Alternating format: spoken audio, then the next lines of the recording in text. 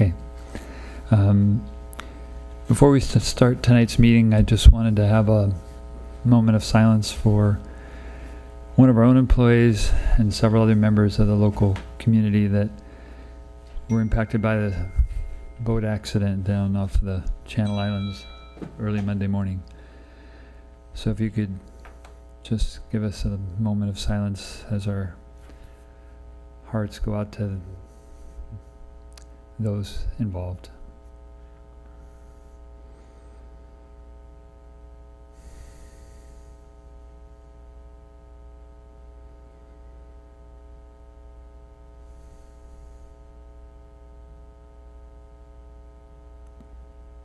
Okay, thank you. Next item, roll call shows all of our board members are here. There's a notice that there is a public hearing scheduled for September 17th regarding receiving input on the triennial report on public health goals. And so then the next item is the consent agenda. Is there anyone on the board that wishes to remove an item? Nothing.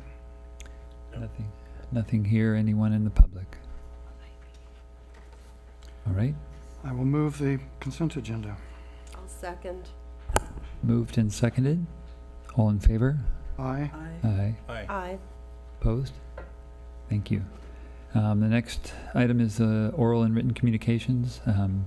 This is a time where the public can address the board on items not on tonight's agenda. You have 3 minutes each. Becky Steinbrenner, I'm sorry. I thought you were still talking about the public hearing. I didn't realize you had moved on to the consent agenda, and I did want to pull item 3.4 from the consent agenda. That's already been dealt with and voted upon. Right. It was not clear to the public that you were on to the consent agenda. Well, I said consent agenda after the announcement, so I'm sorry, but now it's the time for public comment on items not on tonight's agenda. In my time, I will address the Pure Water Soquel schedule in the consent agenda item 3.4. I want to make it clear that I am pursuing this vigorously, and I take great offense when your general manager tells members of the public in public meeting that the case has no merit. As my communication says, he is not an administrative law judge, and he has no right to disqualify the case publicly in that manner. So I would ask, as I did in my letter, that you preface all opinions, personal opinions, with those qualifiers.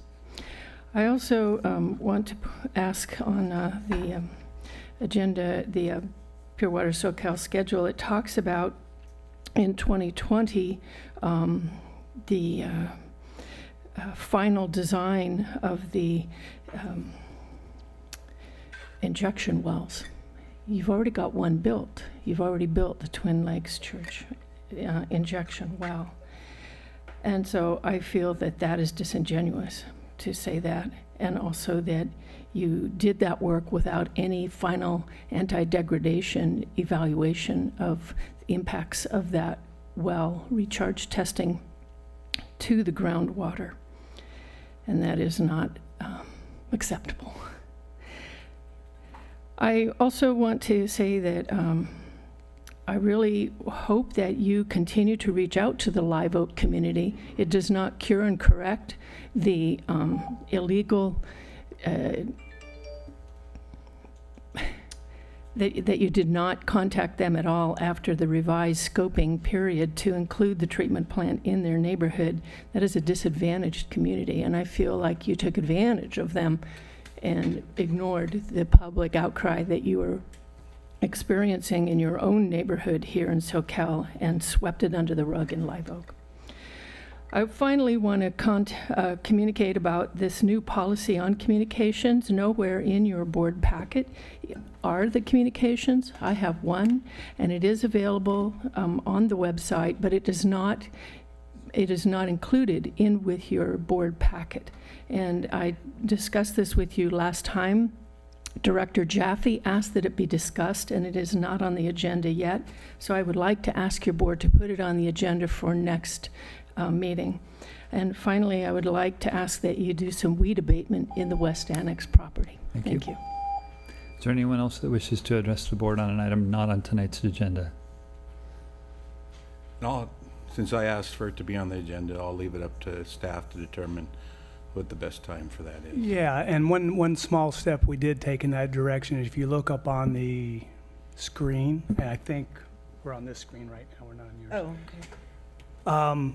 What you can do is you go right to the agenda. We think it's a much better kind of a best management practice to link it directly to the agenda that it's related, because often people submit things again and they'll show up in the minutes of the meeting in the next meeting packet, which makes it hard for people to find. So if they go here to this link that's in the agenda, and it shows you can go right to the all letters and submittals, not just the letters submitted, but sometimes there are PowerPoints presented at last moment and they'll be congruent with the time. But we'll bring it back as an item. But this is just a small step in trying to, again, make it as easy as possible on the public. Thank you. Other public members wish to address the board on items not on tonight's agenda? Yes, my name is Scott McGilvray. I live in Live Oak. I have been here before to let you know about the water conditions in Santa Cruz, because they're your neighbor and they have extra water. So I'm going to give you an update tonight. Last year, as we demonstrated, there was enough water to supply Soquel Creek with 500 million gallons from North Coast Water in Santa Cruz. And this year, there's even more water in the North Coast. It's about 15% higher. We're not done with the year. I also like to point out that if you look in this morning's Sentinel, you can see that Loch Lomond is at 97.3%. So that source of water has not been used. And of course, the Santa Cruz did not take any water for the 4th year in a row from San Lorenzo River in the winter to put into Loch Lomond. The reason I bring these up is to point out there is abundant water and to make a suggestion. I attended the Water Commission meeting in Santa Cruz last week, spoke with 2 commissioners on the side, and they would entertain a proposal from Soquel Creek to increase the time period during which you can receive water from Santa Cruz. The CEQA permit at the present time limits that time period for transfer of water from November through April. Now here we are at the end of August, 1st of September. There's abundant water that could be transferred that doesn't put Santa Cruz at risk.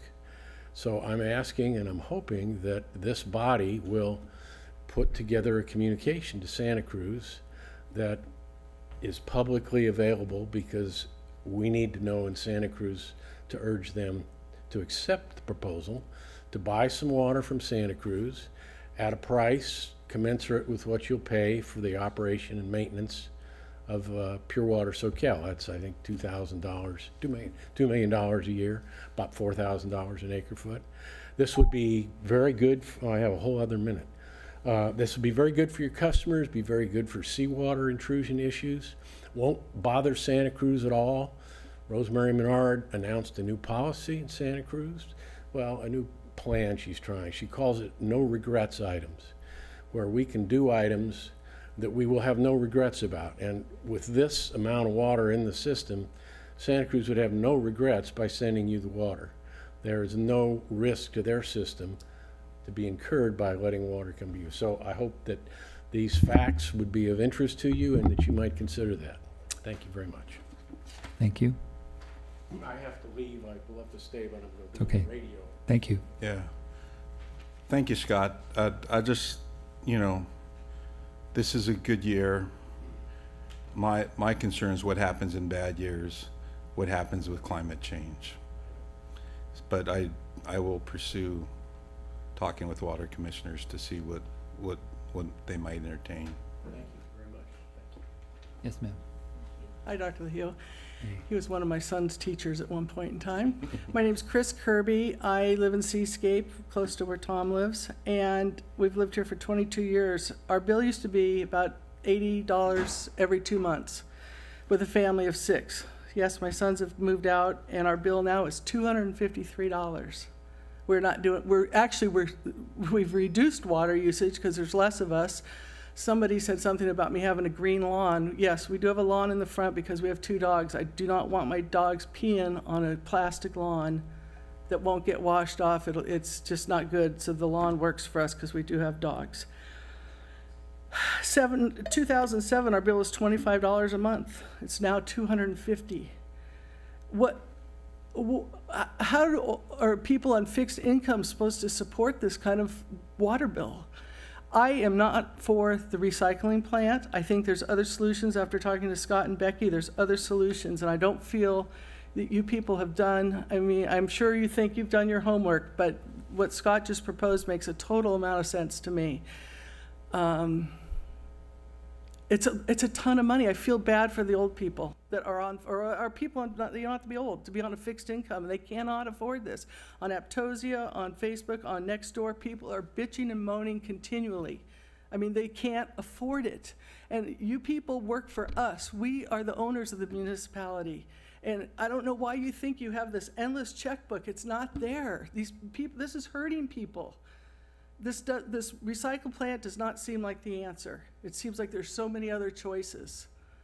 So you need to be aware out there that people are talking, and I know I wrote a letter and I got this blah, blah, blah, blah, blah letter, this canned response. I don't think you're listening. You people work for us, and I think all of you should be recalled. I think we should, I mean, somebody has suggested that, and I'm like, oh God, just what I need is another thing to do. You need to listen and look at all the choices, because this recycle plant scares the hell out of me. What about the chromium-6 in our neighborhood? I have so many women friends who have breast cancer, more than the average of 1 in 7. It's way more than that. 2 of my book club people, there's 6 of us have it right now. I'm not willing to drink this recycled water that you think is going to be pure. Drugs, the pharmacy stuff doesn't come out of it. I guess the fake sugar doesn't come out of it. Now the plastics are in Tahoe water. I don't want it. It just seems like there's other choices. And on a fixed income, a lot of people cannot afford these increases. Okay, thank you. I did offer to meet with you, and no one has contacted me. So if you want to discuss, I haven't heard from you. In that letter, there was specifically the last paragraph said Dr. Leahy was willing to meet with you and discuss this, because there is, I would say contact me and pick a time, and I'm happy to do that. But I think there is a lot of misinformation out there, and I'd like to be able to listen to your concerns and talk to you about it. Your time's up. Your time's up right now. That's an offer that I still hold out there. I appreciate that, Tom. Thank you. Get up and speak, people. My name is Tom Stumbaugh. I live in Aptos. Ever since I began coming to these meetings, there have been people saying that there's plenty of water available without your silly project, your costly, silly project. Now, are these people all lying or what? I've heard that the city of Santa Cruz is offering you water, and all you have to do is ask for it, and you won't ask for it. That's what I understand. If I'm wrong, please correct me. You're wrong. The city has never offered you any water. Well, that's a surprise to me, because I've read that they have and that you won't ask for it. Now, there's plenty of water available without this project. Why do you insist on going ahead with this totally out of sight, expensive situation? Now, add to that, my understanding is that we were told that, I was told that my rates would go up $5 a month. Well, they're going up more than that, more than $5 a month. And they're going to do that for the next 4 years. I don't appreciate being used by you folks for your aggrandizement. I don't know what it is that you insist on this silly project I've heard, and I'm sure it's true, that there's plenty of water available to you folks. All you got to do is get busy and figure out how to get hold of it and use it instead of this silly, I don't know, how many $1 million treatment facility you intend to put online. But there's one thing that is for damn sure, excuse me, there's one thing that is for sure, and that is you cannot remove all of the harmful stuff in that water even by sending it through reverse osmosis. You cannot remove all of the impurities, and if somebody gets sick or dies, that's on you guys, on you. Thanks. Okay. Anyone else?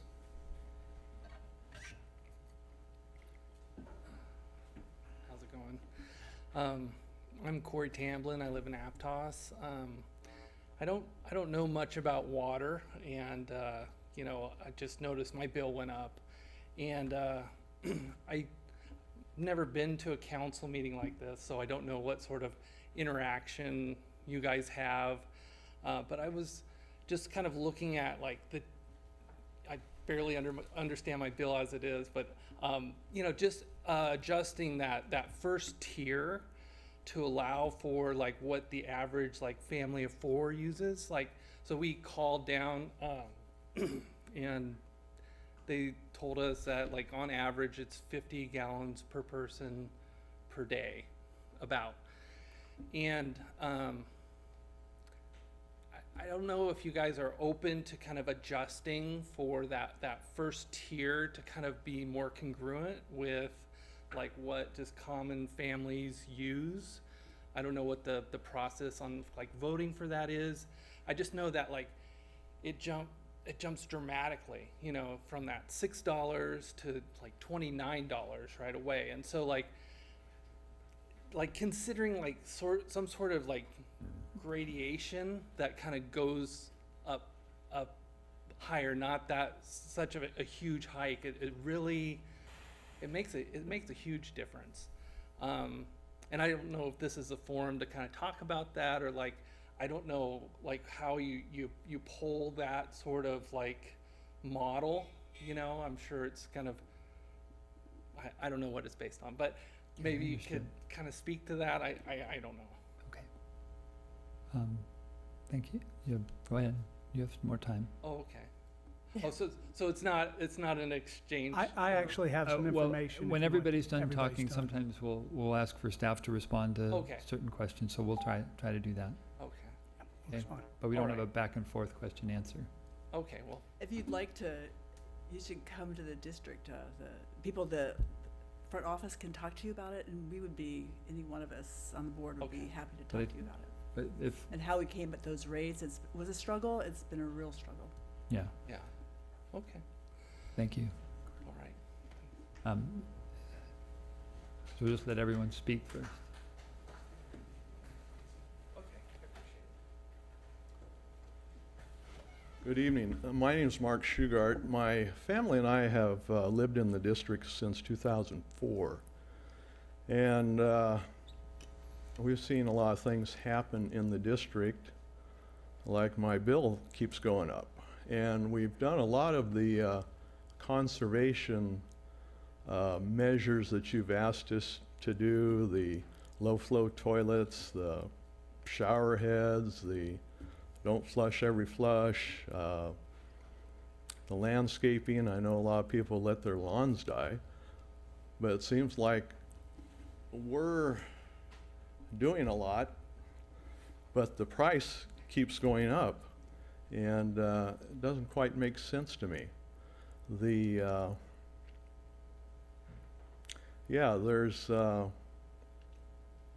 you keep saying there's saltwater intrusion, there's all kinds of things happening. And I know that you have just drill the well over by Twin Lakes Church, I guess, to percolate water down into the aquifer. My question is another question is, where are you getting that water, and wherever you're getting it from, how are you going to get it to that site?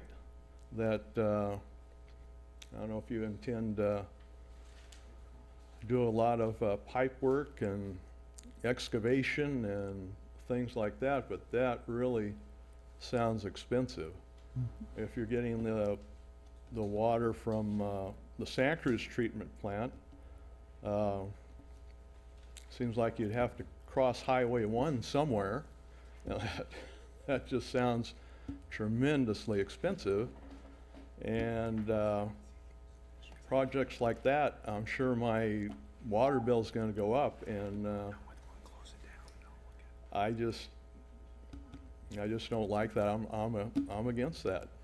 My water bills go up, and I'm the one conserving all the water. Okay, thank you. Thank you. Anyone else? Public comment?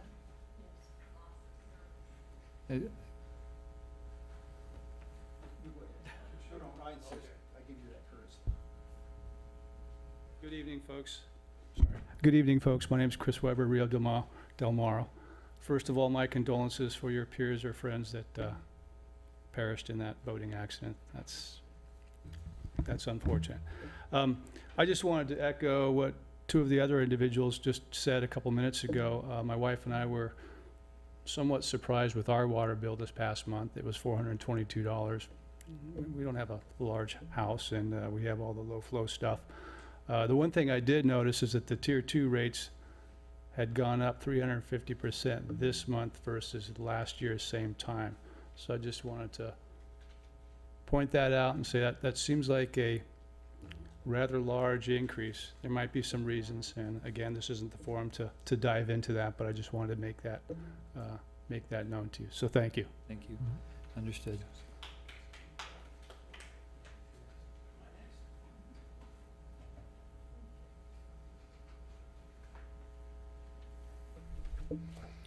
Okay, Mr. Basso, your copy, and a copy for the record. Let me sign that copy, though. You're counting my second. I haven't started yet. Yes, you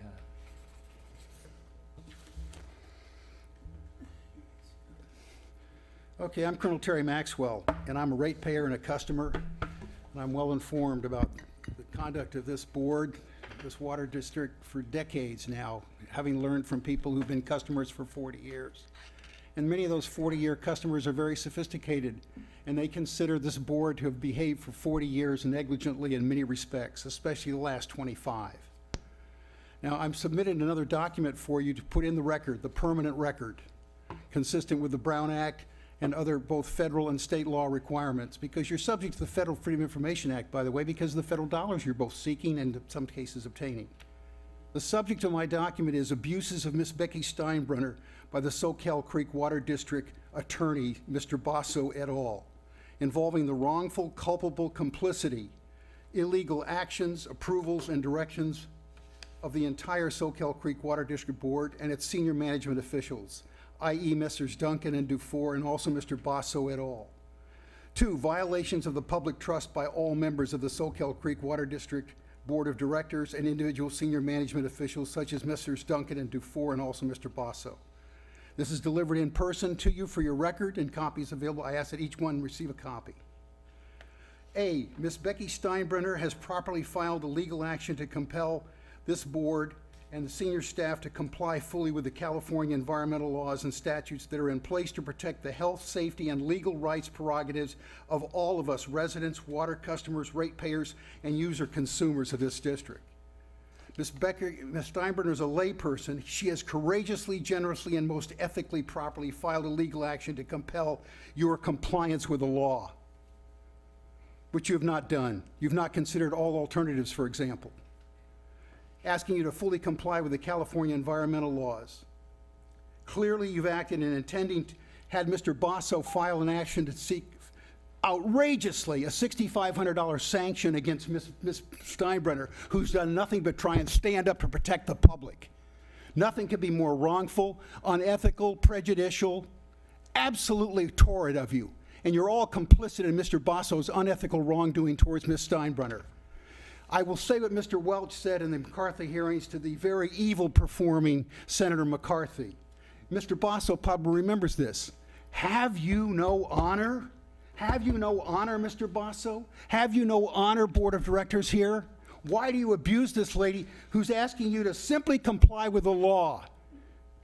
Your failure to do so makes you all complicit in additional wrongdoing. And I urge you, as I say in here, direct your attorney to immediately withdraw this outrageous motion for sanctions that he obtained from an equally ethically troubled and handicapped Superior Court in this county. Thank you. Is there anyone else that wishes to address the board? Seeing none, then Ron, you had a comment? Yeah, on I some mean, of the I can understand the way some people feel. We took about a 1.5 year long process with many members of the public to do the rate development. So I'll pull up a couple things just to show that are related to their questions. The rate chart local. We have this over here. Okay, let's change it. So just a couple things that may help set some perspective, because I certainly understand your frustration. The oranges are rates, are new rates for this year. The other ones are other local agencies. You can enlarge that if you can, Shelley.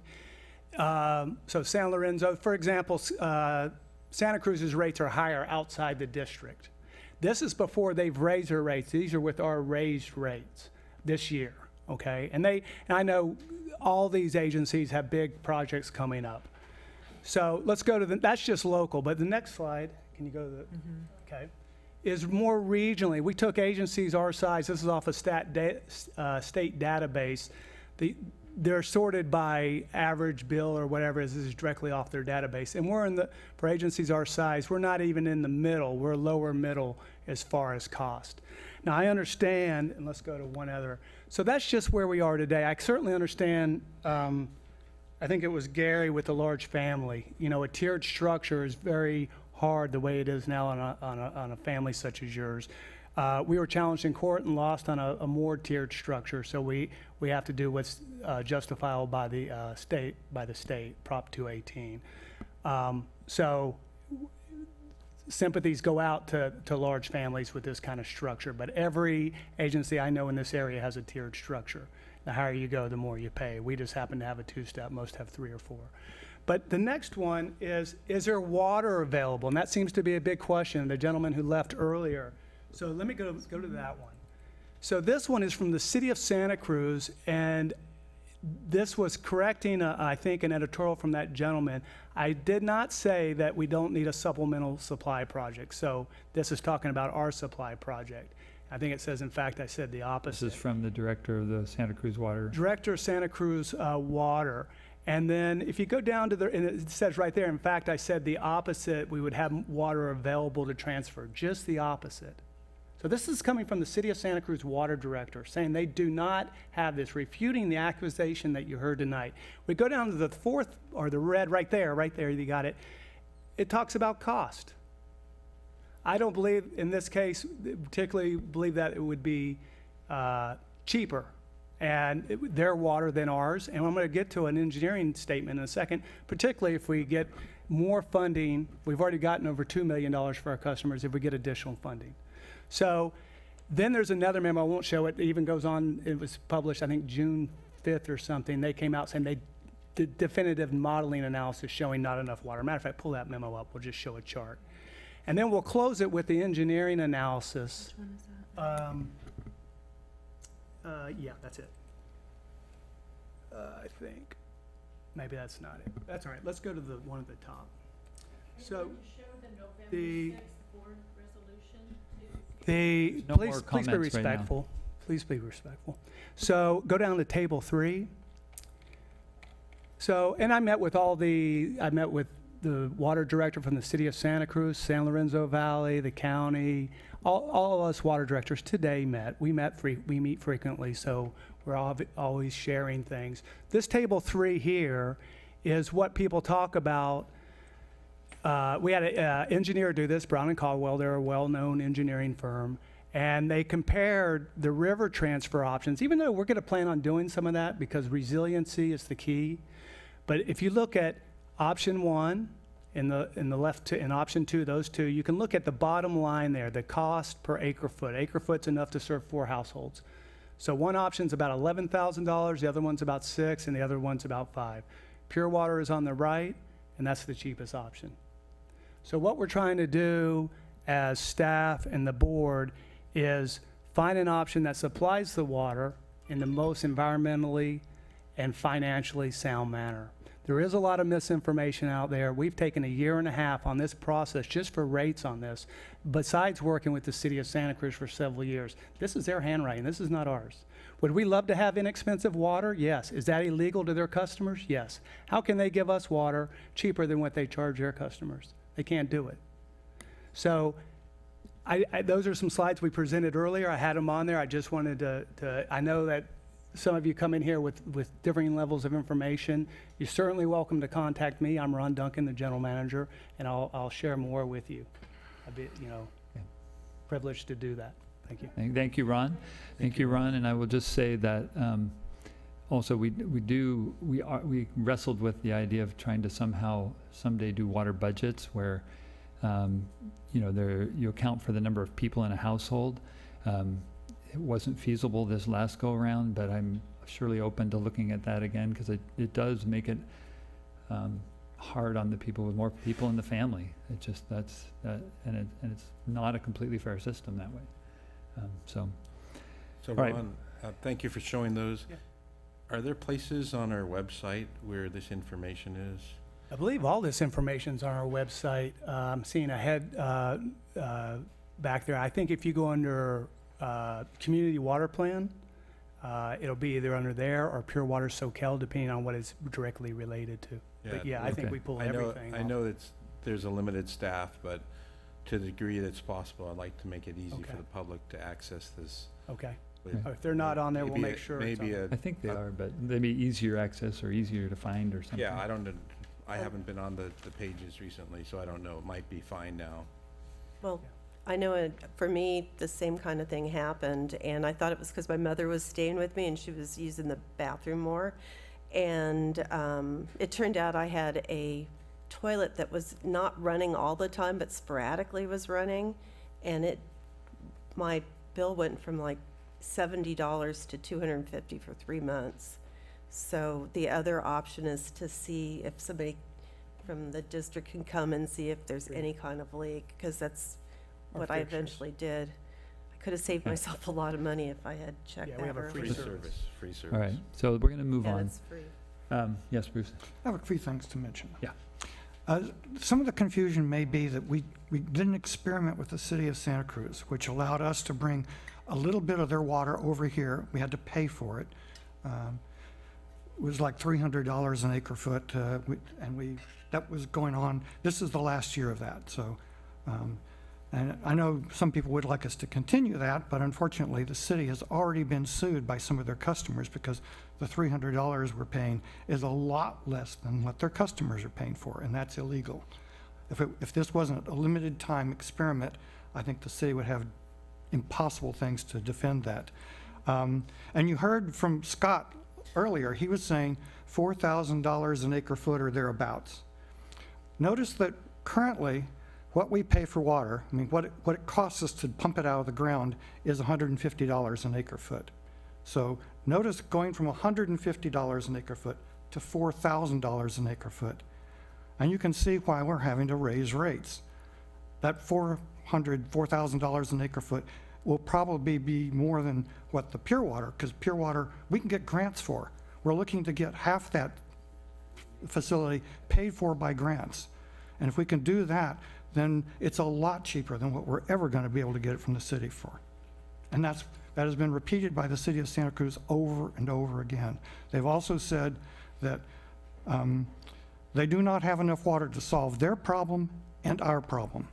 So if we go with the city, if there's a drought, we don't get any because they need it for their customers. And they actually need Pure Water Soquel. And Pure Water Soquel is the only thing that makes it sustainable in this community. We've done modeling, the city's done modeling, and it shows the only thing that allows the city's transfer and then return to work is to have pure water, putting 500 million gallons of water into the ground every single year, whether it's a drought or no drought. And in terms of water quality, the pure water, for example, Orange County's been doing this for like 40 years. They do 100 million gallons a day of purified water. And their water is purer than our groundwater, and our groundwater is probably 10 times purer than the stuff the city is pulling out of the river. I used to be on the regional board, and we put the city and the county on notice because there was excess nitrate in that river water. And why was that? You go up the river, there are thousands and thousands of septic systems that some of them haven't been maintained in 50 years. And so all that stuff that people flush, their pills, their medicines, everything goes into the river. And they have a treatment plant to kill bacteria and so forth, but they don't have a treatment plant that's designed to take all that stuff out of the water like pure water is. But, sorry, and the time for public comment is passed. Now's the time for board comment. And so, in terms of purified water, I don't want to drink the city's water. I want to drink pure water because that's going to be the purest water we ever have here. Okay, anyone else? Not me. No? No. Okay, we're going to move on to item 6.2, which is to approve funding for structural evaluation of Pringle Reservoir. Good evening. So earlier this summer, the state every 3 years comes and does a survey of our facilities. And this year they did notice, not that it wasn't there in prior years, it's just this year as they pointed it out. There was a buckle in the Pringle tank, and there's an image of it up on the screen. And they've asked the district to provide a assessment from a structural engineer to verify that it's not compromising the reservoir. And so this was not budgeted for, not accounted for, so we're asking for that to be funded through operating contingency reserves. Sounds reasonable. Sounds required. The only question I have is, they've already, just to confirm that they've already done enough of an inspection that the additional work does not require more inspection. They don't need to visit the site anymore. Okay, They've they done got enough information from their first visit? Yes, that Okay. they do not need to return, but they okay. still need to perform some of the calculations. Right, I just wanted to make sure they didn't need any more. That's correct. Okay. All right. So what is that test anyway? It said it's limited to the buckled area. They don't have to visit, and they are not going to do an inspection. And I get that, but the AWWA D100 is that a? Yeah, they're going to run some calculations on the tank based on where the location of the buckle is to see how much force there is on the tank and the thickness. It's a mathematical test. Yeah. Other questions or comments from the board? Any public members wish to make a comment on this item? Seeing none? I move approval. Oh, second. Moved. Second. All in favor? Aye. Aye. Opposed? Motion carries unanimously. Thank you. Next item is 6.3, to fund emergency main relocation on Wharf Road. Yeah, another item that was not included in the budget.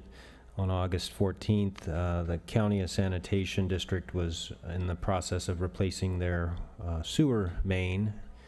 They're digging it out and replacing it in the same place, but they did find one of our water mains up on the hill here, up under the trestle. And after that was repaired, they continued to work on their project, and they found that our water main back in the 60s was sharing the same trench above the sewer line, and so they're unable to do that work until we relocate the pipe. And so that is planned to be done kind of as a time and materials approach. That we've already bought the materials, and they're going to supply the labor and equipment to do it under our direction. It's about 360 feet. So this is, we hope, a high estimate, but we didn't want to have to come back to you, but we do want to get authorization prior to moving forward, and it'll be billed at cost. Great. Plus profit. Bruce. And I think the standards require that water mains not be on top of the sewer mains, that they be separated, correct? That's correct. So again, we have to do this. Yes. Other questions? Yeah. So is this an opportunity to put in purple pipe, recycled water pipe, at the same time? Wrong location. It has to be separated It has to be also. separated and it's not- Yeah, this is our distribution system. Yeah, I understand that the water main has to be separated from the recycled water main, Purple pipe. the purple pipe, yeah. And Well, this is the actual sewer system, the sanitary sewer that the county is working on. so we don't want to put purple pipe near that anyway, so Yeah, not in this situation. I just urge, since there's potential source of recycled water, to, whenever possible, lay the pipe down so they can get to houses, get to parks, etc. Okay, thank you. It doesn't sound like it's an opportunity. Other questions? Any public comment on this item? Okay, I'll move approval of both motions. I'll second. All in favor? Aye. Aye. Opposed? Motion carries unanimously. Thank you. 6.4, update and direction regarding the stormwater recharge evaluation. This is really interesting. Thank you. Yeah. So back in 2016, the board directed us to evaluate the possibility of collecting stormwater and using that to recharge the groundwater basin. And so since 2016, we've done a number of different kinds of paper investigations and mapping investigations, as well as some field investigations. And this report here is the results of the most recent investigation that we did to assess the feasibility of using stormwater for deep infiltration. It's the most thorough, and so it's built off of all of the work that's been done to date, including the dual EM electromagnetic survey, where we use that technology to try and gauge what the first 30 feet of soil looked like. And the locations that we're looking at, there were several locations at the Seascape Golf Course, as well as the county-owned facility detention basin at 38th and Bromer Avenue. And so the county's actually been spearheading this part of the investigation with support from the district staff. And so they retained MME engineering firm to go out and basically for the areas that had been identified as most feasible in the dual EM study, to collect additional borings in those areas, as well as percolation tests. And so the results are in the table here. The findings indicate that there's a couple locations on the golf course that look the best of the sites that we looked at. One of the sites at Seascape Golf Course was not feasible at all, as well as the 38th and Bromer site, because the depth to groundwater there was very shallow. So that was unfortunate, because that's a big stormwater collection area. The sites at the golf course that looked the best included the 14th fairway, and that's an area where the golf course has identified a lot of erosion and other problems with flooding. That site looked like it could collect about 12.8 acre or 12.4 acre feet of water and get that down into the ground if 12 dry wells were installed. That location is somewhat remote. It's located kind of at the edge of the golf course, and you have to go ways through the golf course to get equipment down there. So feasibility wise, it's probably the harder site to work with. And so the cost of that, in addition to the number of wells that would be needed for that amount of water, is pretty high. It's 2,800 acre feet per year. And these cost estimates, I want to stress that they're very preliminary. They don't include staffing time, they don't include permitting, environmental permitting requirements, and they're just based on preliminary design. So, you know, the next step would be if, you know, there was a desire to do more work, that we would go back and refine possibly for the sites that look the most feasible, those cost estimates, and do some additional design work. The other site that looked good at the golf course was this Los Altos South site, which is located pretty close to the clubhouse, and it's a more accessible area. There was a little bit less water available, but only 6 wells are estimated to be needed to get that water down into the ground, possibly. You know, there's still some uncertainties about that, and it's really hard to measure, you know, whether you can actually get that or not. So these are just engineering estimates, and that was $1,600 per acre foot. So what we're kind of recommending is the next steps after we see what kind of funding we can possibly get, working with the county, and the county possibly pulling in other partners into the project, because the project does have other significant benefits such as flooding prevention and stormwater pollution prevention. So pulling in the county public works department and possibly some other folks to, you know, move this project along and help fund it. Also looking at some grants. There's some Prop 1 grant funding that Sierra Ryan with the county is looking at. There's also some stormwater funding, grant funding that's coming up.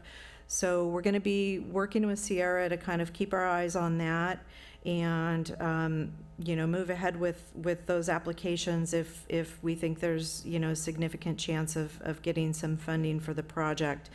But, you know, we don't know what partners are going to be involved and how much it's, you know, ultimately going to cost. So what we're suggesting is that we continue to keep working on the project, and that we come back to the board possibly after the start of the year, or, you know, 5 or 6 months from now, with an update on how things are looking, and get your feedback and see if you want us to pursue any further work with district funding. We don't have any money in our budget this year for stormwater recharge, and so it would be good timing to come back to you before we start putting together next year's budget, and see if you're interested in you know, approving any funding for this work. Well, I appreciate that work, and I really like the fact that it's got multiple partners. This is a perfect one for that, so that it's not just district customers, because it's other benefits. Mr. President? Yes. I don't think it's a conflict, but just in the interest of full disclosure, I didn't realize that MME was doing this work. They did it for the county. MME is a tenant of my wife and I and my sister-in-law. Okay. I had nothing to do with this The county project. contracted with MME, and we didn't have any funding in that, so, yeah. Carla. Yeah, I just wanted to, has there been anything from the golf course too, especially for the top one, because that's where a lot of the flood, you know, the Seascape 14th Fairway. Like a major, Yeah, they I would be think that's majorly probably interested the site that they would be most interested in, because it's where they have the biggest amount of damage from flooding and erosion. But it's also the most expensive, and with 12 wells, that would possibly interfere with golf course play to install those wells. Some of them are located, you know, not off to the side of the course, but actually kind of on the course. Is that on the other side of like a ravine from Dolphin? Yeah. Pump station? Okay, I know exactly It's a where big that is. drainage that comes out there. So it's created sinkholes and other problems for them. Seems like they'd really want to come up, maybe there's a different configuration of the golf course, even if they, you know, want to fix that. Yeah. Bruce. So I'm certainly supportive of this, especially, like Tom said, if it's a multi-agency project. So one of the obvious decision points is when we have to put money into it, but I'm curious how much time you would have to put into it to get to the point where we're able to make a decision on what the way we want to go? Or is it being done by others? I would say, I mean, the county is driving it. Okay. But I think they're very motivated to move the project along. They've put in a lot of staff hours and, you know, So it's about not equal with impacting us. you? Well, or your- Alyssa's been working on department? this project quite a bit. In fact, she was really involved in the investigation and this report and finalizing this report. So it does have an impact on staff, but you know, it's worth looking at, I think, for, you know, to see what kind of funding we can get. It's obviously not going to play much of a part in our water supply shortage. Yeah, And 12 acre feet, yeah. yeah, so bringing in other partners and hopefully at some point we could pass it off to somebody else, and they could run with it, and they'd have a wealth of information and all the work that's already been done. Okay, and another question. I don't know if you've dealt directly with the golf course, the new owners, but are they aware of seawater intrusion problems? They're And are very they- aware. We've met with them multiple times. In fact, you know, that was a big, you know, we had to explain why we're proposing to do what we wanted to do. We've met with the general manager multiple times. They've been very supportive, and as well as the new ownership. And they've also expressed an interest in the project. So, Okay. you know, good. but they could possibly be a source of funding as well. Well, certainly after the discussion earlier tonight about cost, I think all of us are very sensitive to that. So I think one of the keys is that we not get into this until we have a good idea that this is a good investment for us. I mean, we can certainly, you know, take one step at a time and eventually reach a point where we decide, oh, well, this is getting too expensive, and that's not a good thing to do. So I think we should have a really sensitive breakdown of all the things that we're going to need to do. So, for example, we'll need an EIR or some variant thereof. We're going to need a regional board permit because we will be a discharger by doing this, and there are definite requirements for that.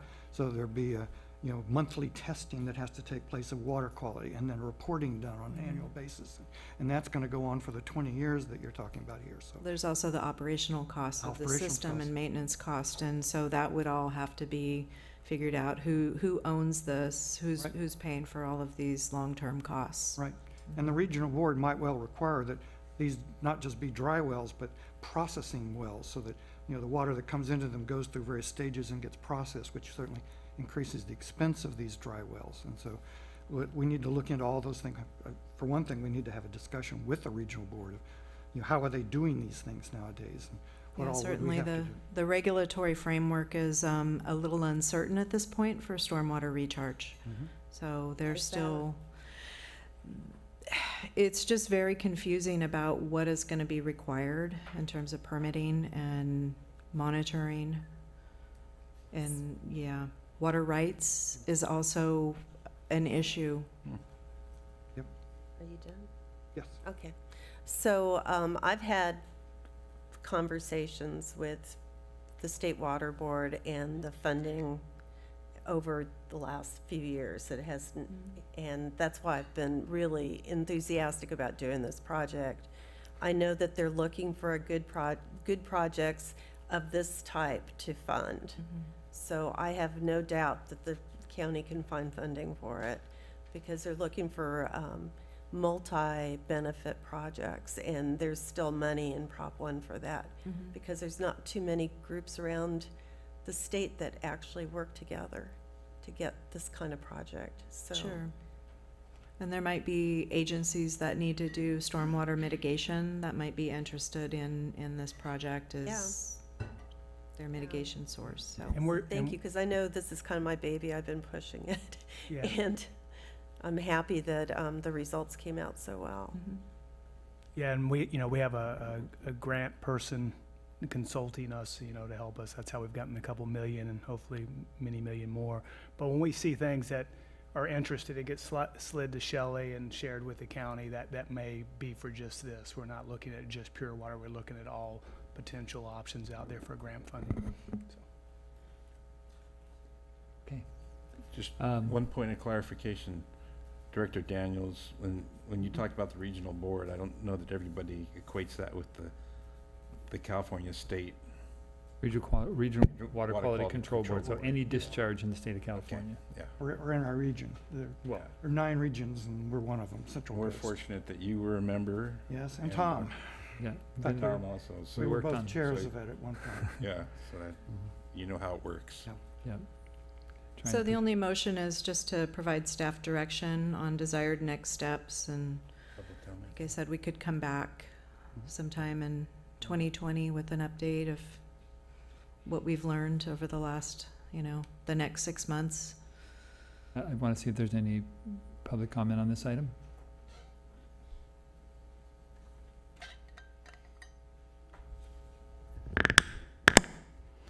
Thank you, Becky Steinbruner.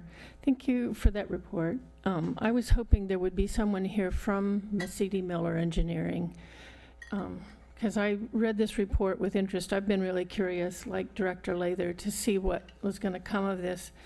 While it's not a huge amount of water, I think it could, with multiple projects, provide a cumulative difference within the districts, the basin's recharge area. I thought it was good news that they found such high groundwater levels in so many places. I mean, they didn't even bother to do any percolation tests at the Los Altos North because the groundwater was at 3 feet below ground surface. That's great. Not so good for this, but it's good news that the water levels, the groundwater levels in that area are high.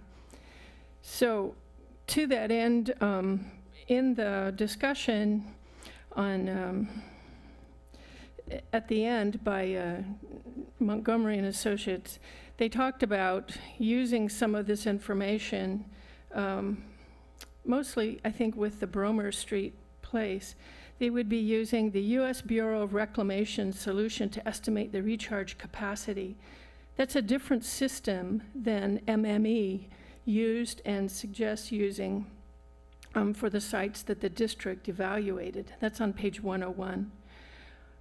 Also, I thought it was interesting that in the discussion on page 101 by Montgomery and Associates, it talks about using the data that they, from the monitoring wells that was used to support some of the modeling for the Mid-County Groundwater Agency plan.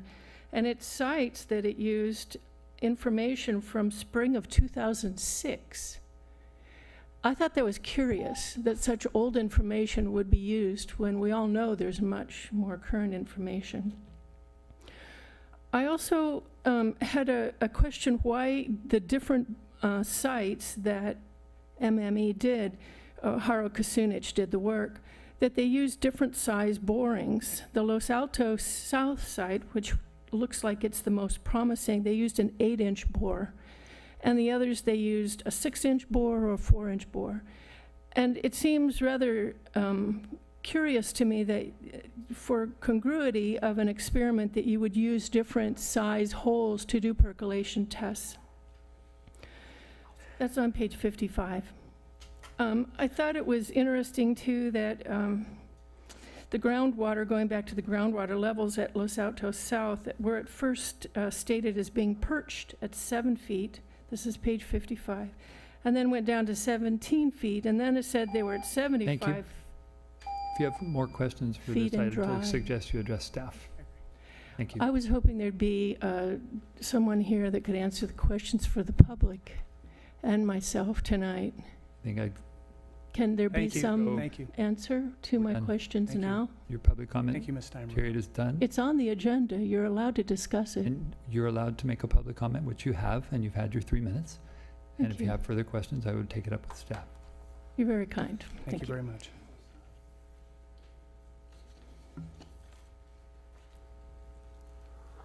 Colonel Maxwell again. Let me emphasize in the package I've left for you all to receive a copy of.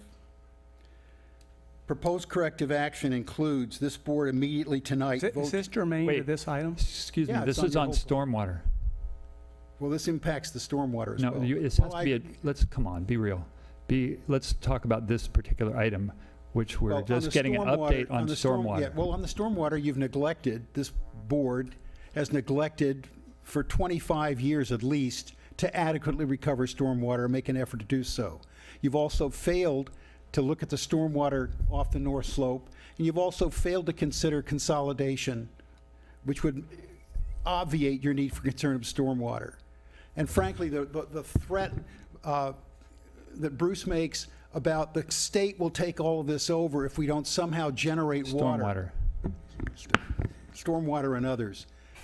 The state of California or the feds cannot fast enough take over the regional water resources of this entire region. Do away with all of you. Do away with your redundant staff. We're talking about stormwater. If you have comments on that item, please keep your comments specific You've not to the recovered item. stormwater for 25 years adequately. So you approve of what we're doing. Thank you. You won't do it adequately. All right.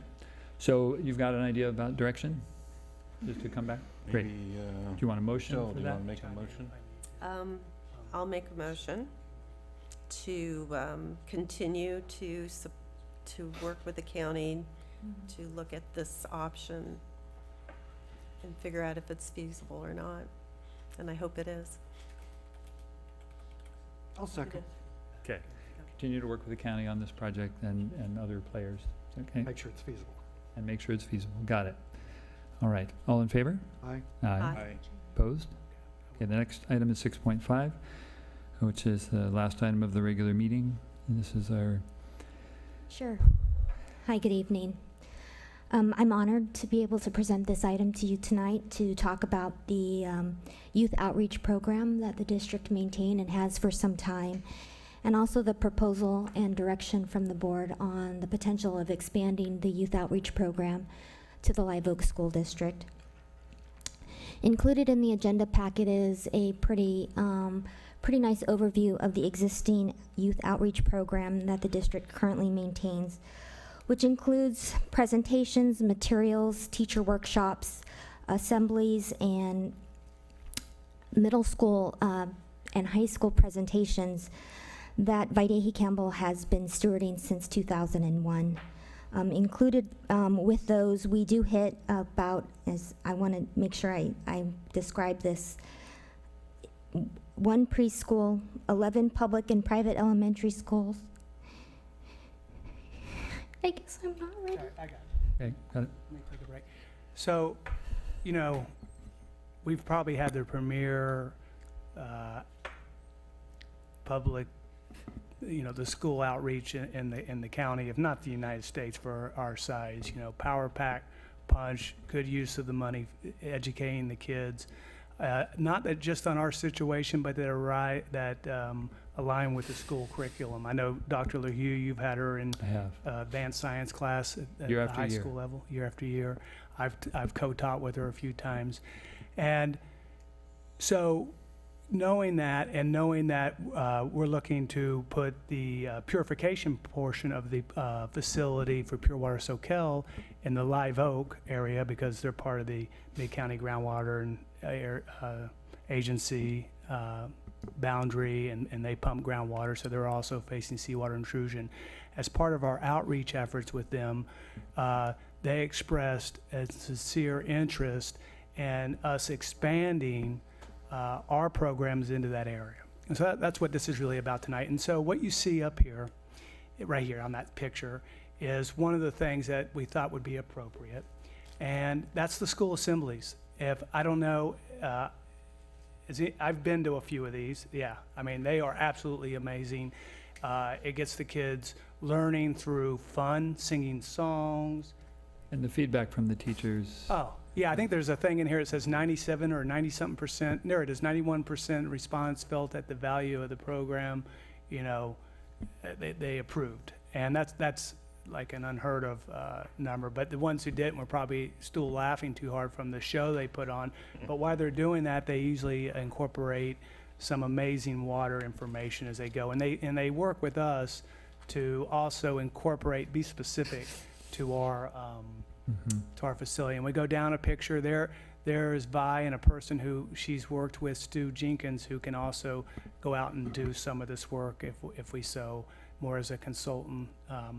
So, and you know, it's not just class assemblies. It's individual presentations. It's field trips.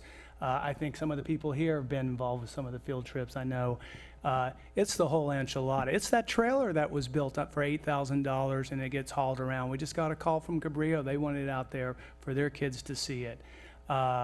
It's award winning. So it's a whole package. But what we're really, what this memo is about tonight is not just about this amazing, probably, you know, I've said it before, I just got to go in that direction. The thing in the long run that Soquel Creek will be most remembered for is when this board came on in the early 2000s, you know, you saw that was the key. That was the key. People get so confused about water and prices and not understanding the situation. So educating. So Vi has educated those kindergartners to where they're voters now, you know. That's how long this has been going on with a sincere effort, combining art sometimes with water and science to videos. You've done that year after year. But drawing it back to this memo here, what we're asking for, and maybe go down to the motions, is there's another assembly, but Zune organization, is if you wanted us to expand this program out into the Live Oak area. And what we proposed here was the assemblies and up to 22 groundwater science focused presentations to these schools. And what we really are proposing tonight, if you're interested in both those, is the ability to do up to that. Due to the current situation, we may not be able to do all that, but if you give us the authority, we'll take it as far as we can and do what we're able to do. Okay. So does that sound good? It's really valuable. Yeah, totally supportive. Devil's advocate question. Advocacy versus education.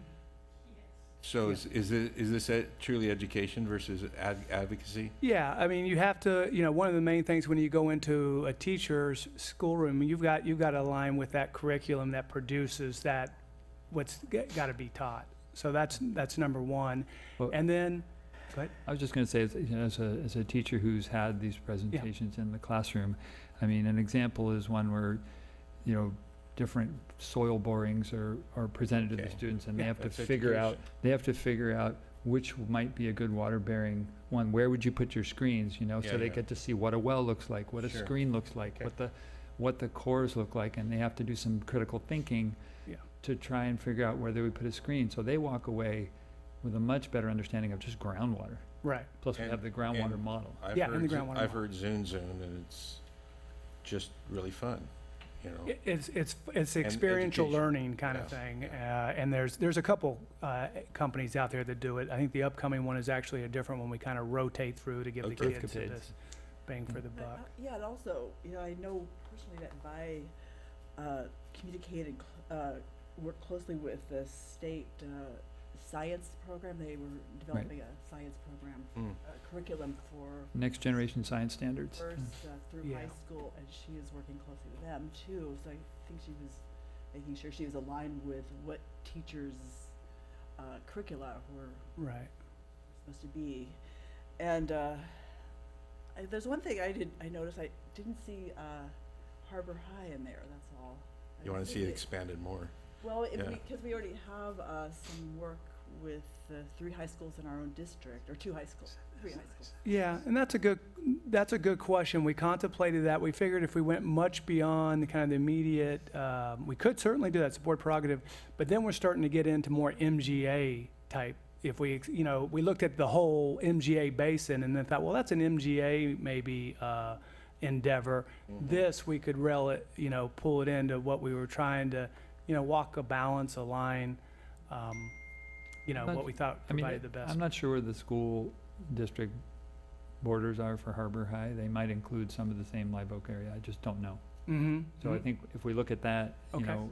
Include that? Yeah. Well, yeah, since they have a program for high school. Yeah, and they're science oriented. Yeah, and acknowledge that there's limitations on what we can do for staff. I mean, I understand it. Yeah. Right. Let's try to do this because we have to be welcome in the Live Oak area. Right, right, and want to provide them, and they really said they would relish that, and not only that, but the facility there to be an educational facility. And I believe Vi taught the teachers to teach, right? So she was a teacher of the teachers. Well, that's Correct. what I was. Yeah, maybe that's what you were getting at. Right. So, invaluable resource to the whole community. Questions or comment? Yeah, no. Yeah. Well, I noticed that the assemblies in the elementary schools are largely about water conservation. And I can't imagine anyone having problems with that. But people surprise me sometimes. But anyway, the other thing I think is that the price, $6,400, is an extreme bargain. So we shouldn't even be talking about it, just do it. Right. These Can't- people are this is- professionals. This is so worthwhile. I like talking about it. I think it's, I mean, we've just seen tonight a little bit of, what happens Right. when there's not a lot of information, there's not enough Right. information out on Right. our water and our sources of water and what it takes to produce potable water for our customers. And I think the more education we can get out there is the better. It's also kind of nice for us to be doing something that the city of Santa Cruz should be doing, since this is their area. But we'll do it. Yeah, everybody has constraints, staffing Yep, and yep. whatnot. And we work together, so But this I'm is glad- part of it. I talked to their conservation manager today, and he said he seemed excited about it if it got realized. Right. Any public comment on this item?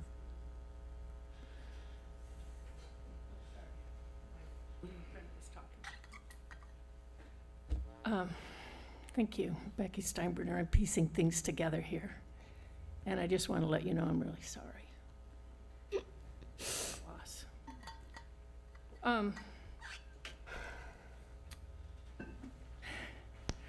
I signed up for a gray water system installation through Cabrillo College Adult Education, and Vi came and talked with that group. And I was a little bit, I don't know if the word is offended, but I thought it was a very one-sided communication, one-sided education. So thank you, Director Jaffe, for bringing up the question, is this advocacy or education? I'm satisfied. Because it was definitely advocacy at Cabrillo College when I sat through that. And I think that by expanding this to the Live Oak Elementary, I think you're trying to cure and correct the lack of public outreach in that disadvantaged community for your Pure Water Soquel project, when they could have had an opportunity for meaningful and informed public comment, and this doesn't fly for that. I think it's interesting that you don't want to go to Harbor High because it's more in the MGA. The Live Oak community is not in your district. It's in Santa Cruz City Water. So if you're going to do this education, and I applaud you for that, I would like to have you include members of the Santa Cruz City Water Department, because that's who supplies water for this area of the county. It's not your district. And to go out and essentially sell your project to a community that has not been provided adequate public comment in the environmental process is disingenuous. And again, I applaud your educational efforts, if they are truly educational. But to make it a well-balanced and well-informed educational presentation, it needs to include representatives from the water district that sells these people, these kids, their families, water, and that would really support their more regional understanding of the water situation here and where their water comes from. It hopefully will not come from Pure Water Soquel. Thank you.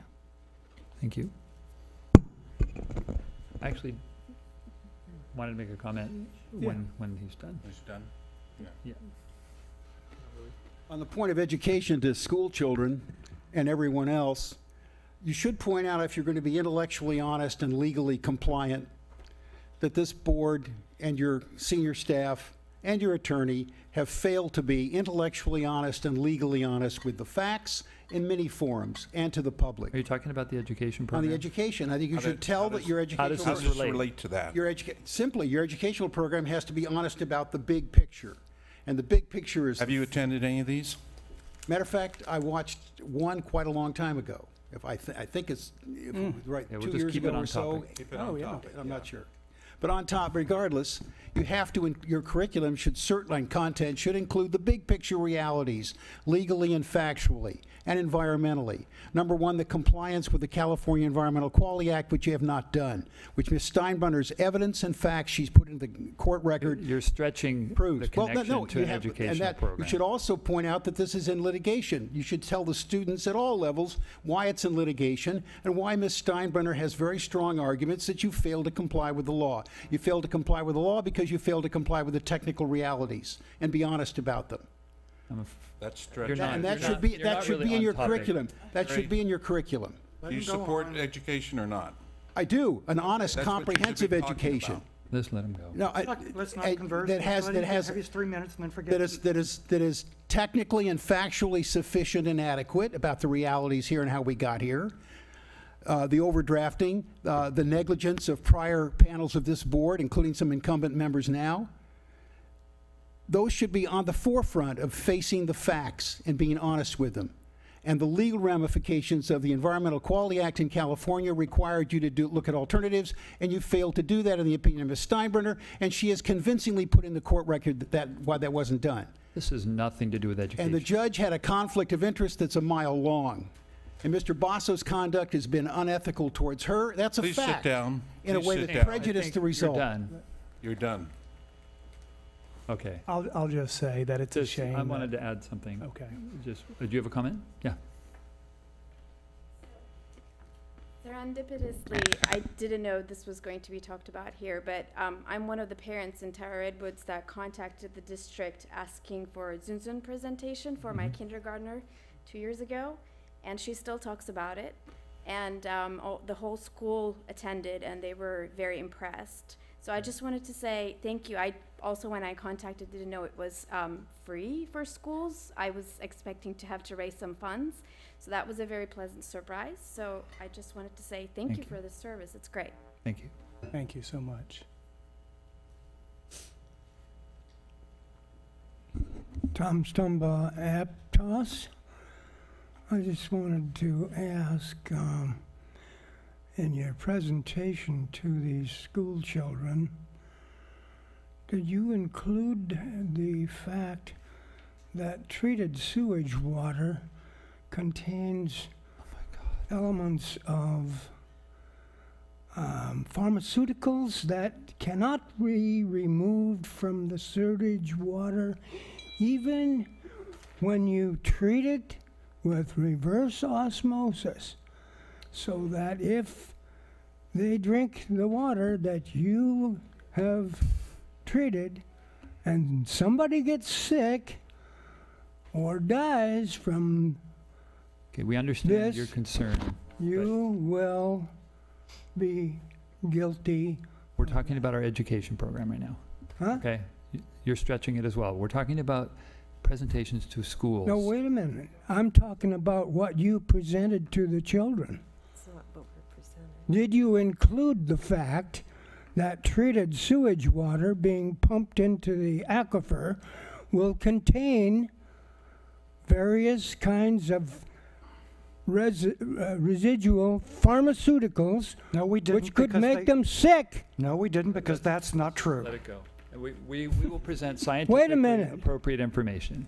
Show me where it says that's not true. I've got multiple places, but we're done with this. We're going to go on to our education program. Okay. Well, go ahead, but be honest with them. We are. Of course. Oh, I don't think so. Okay, well, if you're that's not your telling belief. them that the water that you're going to pump into their aquifer still contains pharmaceutical residue, then you're not telling them all the truth. And that's the fact.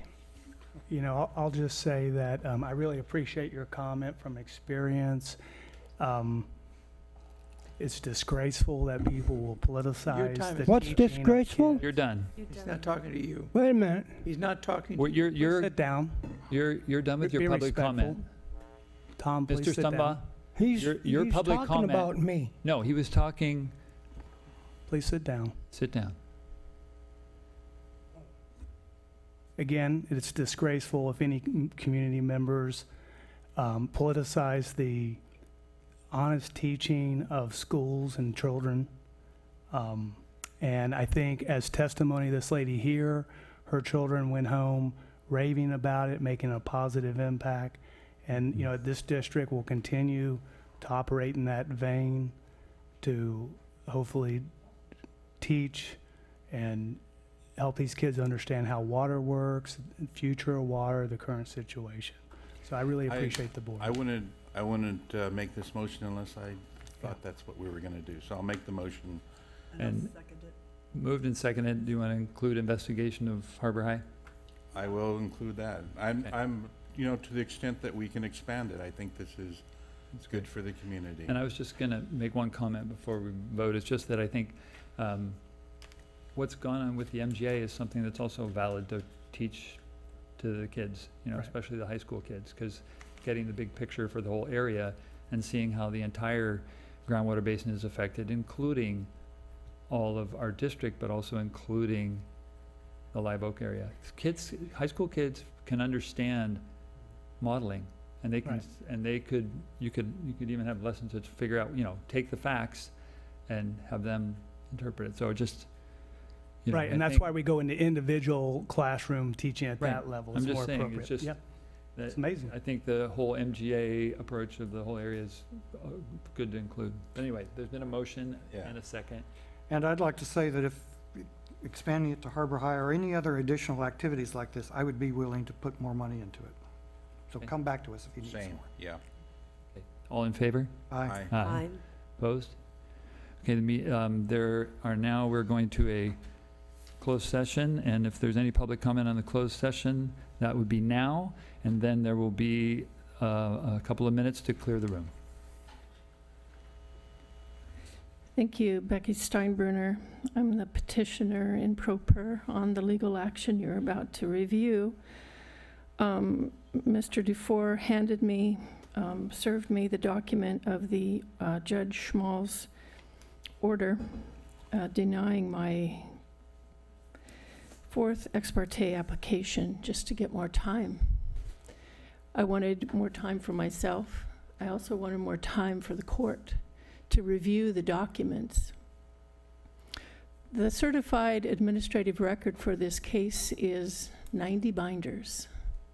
It's almost 80,000 pages of paper. There will be many, many citations to the administrative record made, both in my opening brief, which I am filing this Friday under court order, and also the your counsel's opposition and my reply. This order only gives the court 2 weeks to review that information. The court will make their decision on the merits of this case based on that information. Judge Small had to postpone hearing my ex parte because he didn't have time to read the paperwork that was given him both by your two counsels, one of which flew up from Riverside, as she does every time, and myself. Now, there was a misunderstanding on my part. I thought I had to provide the judge with the paper copy, the hard copy of evidence, because that's what I've been told I had to do for the administrative record. So I had probably about an inch deep of paper, but he didn't have time to read it. So he postponed the hearing until 4 or 5 days later. And he came back and refused to accept any further paperwork that I had regarding more evidence to support my need for time, and to vacate this order that was made by Judge John Gallagher, who issued the order and then within 30 minutes disqualified himself because he had disqualified himself in writing under voluntary statement of recusal just 2 years prior because he'd been a trial lawyer with Mr. Basso and he had represented the district for 23 years. He voluntarily submitted his own statement of recusal in John Cole's case, but never disclosed to me that he had done so. I found out from John Cole. So that's why I felt it was unethical, and he had violated the judicial canons of ethics to make a decision in my case. But he didn't see it that way, so he made the decision to keep this very stringent order. Thank you. Your time is up. And disqualify himself. Thank you for keeping it on topic. Thank you. On this topic, I observed Judge Gallagher's conduct regarding Ms. Steinbrenner. I've observed Mr. Basso's conduct towards her. Equally wrongful and unethical in both instances. Furthermore, you've broken the law in failing to comply with the Environmental Quality Act and other provisions of California state law. Ms. Steinbrenner is trying to hold you properly accountable. It is pathetic, unethical, and just unjust, the behavior of Mr. Basso towards Ms. Steinbrenner. What you should do, if you have any honor and sense of justice, immediately vote tonight or soon to withdraw any motions or requests of this court proposing or seeking any sanction against Ms. Steinbrenner. That $6,500 proposal by your legal counsel is not only preposterous, it's unjust and unethical, and was an attempt to intimidate her. Her rights are clear, and her rights are seeking to protect every ratepayer and customer and child who might drink the water, but also to have you comply with the law, which you haven't done. The board must immediately tonight vote also direct your counsels to withdraw any challenges to Ms. Steinbrenner's current pending temporary restraining order and restraining order. Again, for reasons that are overwhelming in the record. Especially the full documented and honest considerations of the alternatives such as Lockefer by Jerry Paul and the North Coast surface water capture. In addition, why do you behave so unjustly? Why do you direct your lawyer to behave so unjustly towards this very honorable woman? Voice down, please. This very honorable woman who's simply trying to have you comply with the law that every other county and every other water district in California, including this one, has to recognize and comply with. Why do you fail to do that? Why do you fail to show accountability towards the resources of this district? Adequate, reflected in compliance. Does this have anything to do with reflected in compliance with the Environmental Quality Act? You're off topic again. No, I wasn't. The act is for you to comply with regarding the water resources and the health and well-being of the customers here. Very much on topic with the litigation Ms. Steinbrenner has correctly brought against you. It is just despicable the way Mr. Basso has been able to wire and manipulate the judges in this matter, such as Gallagher and Schmalz. Absolutely clear as a bell to everybody who knows this county government and knows the courts here and knows Mr. Basso, many people by reputation. So he's a public figure. He's taken a public role in this. He's done wrong. He's done unethical, and you are complicit with him in doing likewise. The sooner the state of California takes this entire region over for water resources and does away with all of you, the better it will be for the ratepayers, the customers, and the children and future inhabitants of this county. Meeting is now adjourned. Please clear the room.